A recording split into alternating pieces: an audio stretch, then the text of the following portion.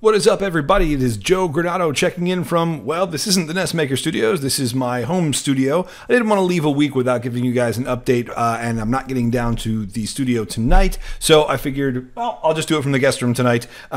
Before we get started, if you guys are liking these updates and want to know what's going on with NESmaker, what's going on with Mystic Searches, what's going on with the other games that people are creating in the scene, or how to develop your own game, please do yourself a favor. Right in this general area, there's a subscribe button, and then there's a little bell that'll give you the notifications when a new video is posted. And that's how we're going to be able to communicate best with you when there's something cool and new for you to check out. Also, please, please, please share this video. Throw it up on Facebook, on Twitter, on Instagram, whatever. Share the link. Let people know that this is a thing and that things are going forward and cool. So we're going to look at a very small update to NESmaker, and we're going to look at a much larger update to Mystic Searches today. NESmaker right now, the main thing that Josh, who's the tool developer, works on the front end, he's working a lot on the music composition tools, which I showed a few weeks back.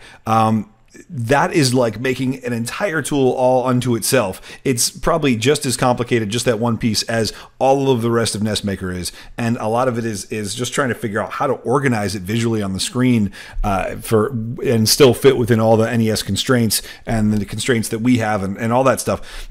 So he's been working on that. And while he's been doing that, I've been really going full forward, me and Austin, on Mystic Searches. So I wanted to show you guys a little bit of Mystic Searches tonight, some of the things that we've been working on. But before I do that, I did pull them off. There was a great suggestion by one of the members on the community, and I did pull them off the music engine to implement this one feature. For a lot of you guys, you have, like, say you have a platform game, a scrolling platformer, and you have a bunch of screens, and a lot of you are, mentioned that, oh, what if I forget to put gravity on a screen, and oh, then I got to go back in, and is there a way I could just check it, or if I could just, apply it to all of it? Okay, well, one way that we made this at least a little bit easier for you guys to manage is, it used to be where I'd have to open up a screen, go to screen info, check to see, what's going on with it. Okay, yeah, that uses gravity, and then come back here and go to a different screen and check, okay, yeah, that one, oh, oops, I forgot to turn on gravity. Okay, whatever. Now, at the very least, what we have is, if I go to show screen info, you can see this little window pops up, and whatever I have my mouse over, it'll show you the basic info right over here for that screen. So for instance, right now it's showing what screen number is it, what name table is it using, what collision file is it using, what screen type is it, what screen bits are flipped. The user bytes are completely going to be different from module to module. For Mystic Searches, they're actually what controls the animated tiles. You might use them for something completely different. Some of you guys have talked about, how can I have multiple warps on my screen? Well, here's a way. You can assign these screen bytes to do sort of whatever you want them to do, if you can figure out how to code it. So anyway, I just wanted to show you guys that. I think it's a really cool feature. It was a really good idea for those of you guys who mentioned it, that you wish you had a solution where you were looking at the map view. The other thing is, instead of having to go into each individual screen to access that screen info to make changes, you can right click, edit screen info, and now I'm in that screen's screen info. So hopefully that'll help speed up the process a little bit, make things a little less confusing, speed up your workflows. I think it's a really exciting thing, even though it's small. I think it's a really cool development that should help a lot of you guys out significantly. Okay, so after looking at that, let's take a look at some of the things that we've done with Mystic Searches. So one thing that I'm going to make sure that I have is, I'm going to make sure I've got all my magic unlocked, all my magic types, and all of my relic types unlocked. So now that I've got that, and I've got that, it's basically like I'm starting fully loaded right now for testing purposes. A couple weeks ago, I showed you guys a new selection, how you can select your magic. And instead of it just being a pop-up window or going out to a different screen, the crystal ball comes down from the middle and everything fades out, and you see the crystal ball and all the magic types around it. And let me show you that real quick. We added to that, and what we added was, if I hit the select button, it comes down and all your magic types are loaded around, and inside the crystal ball is the type of magic that you've got selected, represented by the color of that magic. And what's kind of cool is, as you go around, you can see the color inside the crystal ball change. So really the color is, there's that visceral sort of connection to the color that the magic is. And I think, we worked really hard on getting the logical sort of color wheel here The other thing is, just in case someone was colorblind, we have this little dot that represents, you know, what you're actually pointing at, just in case you couldn't tell by looking at it. Okay, so that's one thing. And, you know, yes, I'm going to come over to this screen where there's no monsters. Actually, let me just restart real quick. Okay, so if I come here, yeah, the color of the magic, if I look at the crystal ball at the top of the screen, you can see right now it's dark blue. Let me pick a different color. Like, let me pick this light green here. And now you can see the crystal ball fills up that light green. And that's kind of cool enough. And if I shoot, obviously, it gives a projectile that color. But all the projectiles sort of behave differently and interact with monsters differently. For instance, this is sort of your main first spell that you get. And it's just straight out projectile. You know, hurts the monster. Okay.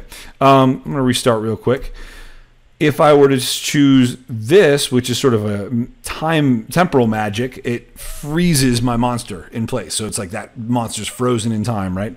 If I were to bring up this magic, it's sort of a protective magic. And you can see it's sort of a protective spell around me. And if I were to bring up this magic, this is sort of a magic of life, and what it does is it actually steals life from the monster, and the heart sort of comes to me and refills my health with that stolen life. Then there is the chaos magic, which is just absolutely zany, just kind of goes wherever it wants to go with no rhyme or reason, like that. That's what it usually looks like. If I do hit a monster, instead of just hurting him, it actually starts cycling through objects it could possibly turn into, one of them being any of the monsters currently loaded for this screen, but it could also turn into a heart or one of my pickups or a music note pickup, like that. So then that's a collectible that I would collect.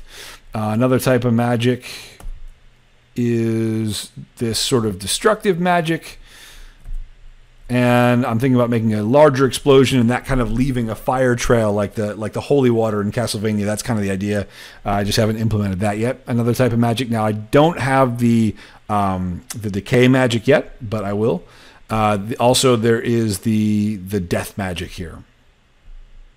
And the death magic is this sort of skull that targets the first monster that it sees and goes right after it. And if you happen to cast it when there is no monsters on the screen, it actually comes after you.